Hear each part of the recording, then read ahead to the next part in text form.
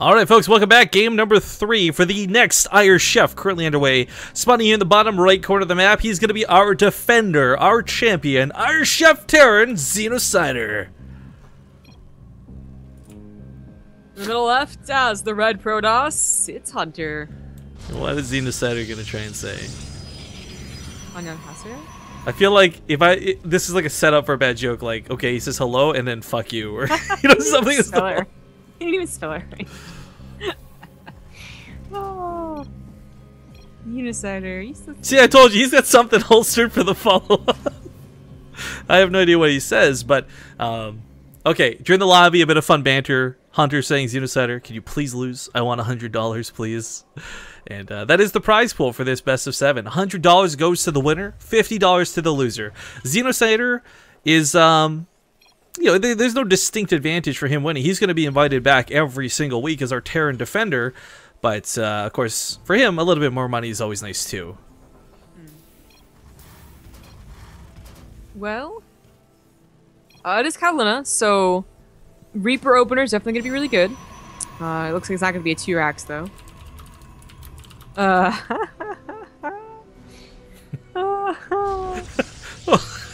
Well, I was not expecting that. If you guys have ever seen XenoCider, I met him at MLG Anaheim for all of like 5 minutes when we were in, I think it was like Desro's hotel room. XenoCider is like a small dude. What? What? I mean, I don't. I love big women. Good. I love just woman. Maybe zombie. Wait a minute, I missed that. Ah, baby. Sounds like someone's got a crush on zombie girl. I don't want to be like conceited and be like, yeah. When people talk about zombies, I mean, they're really beautiful, you know. Okay. I'm not helping at all. Oh god. He says good. There you go. He'll turn in the prize money in exchange for your fair hand, maiden. Well, this is just this is like when you go into like a Reddit thread, you know, and it's like nothing at all about you, and they bring you up anyways, and you're like, what? Huh, what was it even in this? Well, the Reaper going to come across the map, and Hunter's going to take a little bit of damage from this, but not much. The Mothership Core is on a pretty decent timing. Begging quite nicely to attack me. So XenoCider, we haven't really got to talk a lot of his tactics, but one of the things I really like out of Xeno, and we've still seen him do it from time to time, definitely not a regular strategy per se, but he's one of the few Terran players I've seen make it work where you push for that, you know, that natural photon overcharge, or you go for drops simultaneously and you build a bunker in the natural. I mean, I don't see a lot of people do this other than him, and he's made it work in the past for StarCrafts, like in leagues, and all this other junk. So I'm excited to see how he plans to play this one out. But with this being Catalina, truth be told, I mean, it's probably just going to come down to drops, good control. I mean, when XenoCider turns his like on switch to on, we see him drop like crazy. He plays like a Korean. He can be all over the map all at the same time. Yeah. Which is why I was a little surprised to see him not open up the Woodbine drop. Seems to be kind of the choice build too, but I guess he's also got to consider that Hunter is cheesy. You know, he does some all-ins, blink all-ins, for instance, on Catalina, and 3 racks for that is very helpful. Now, I do have a hidden Twilight Council, and the probe's still there. I'm gonna go ahead and call a Dark Shrine. It would definitely be probably the last thing XenoCider is thinking about as he scouts through the base. I mean, he's got to be wondering, wait a minute, you've got 2 gases, there's no Robo, there's no Stargate, there's no Twilight Council, it's a proxy something. And because an Oracle hasn't hit yet, he might be able to process of elimination it down to Dark Templar just blindly. Yeah. I mean, I did, again, talk a little bit while we're getting the lobby up, and he pretty much said, like, he should have expected the 2-gate proxy, like, you know, he should have known better and all this. So the thing is, I know XenoCider's smart. He knows how to kind of guess what's going on, but, oh, he's going to actually see this. Oh. Oh. Oh. Awkward. Or maybe not. Are you serious? Okay, there we go. Sees the Twilight Council. Sees the Dark Shrine as well.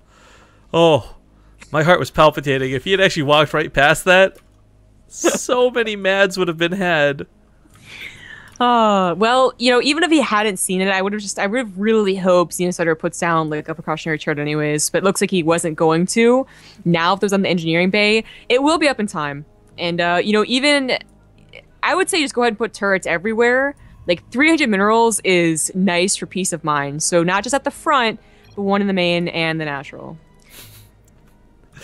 Is that a Korean thing, or do you think he's just like, I call things like stupid names too, and he's just doing that? Where's Ripper?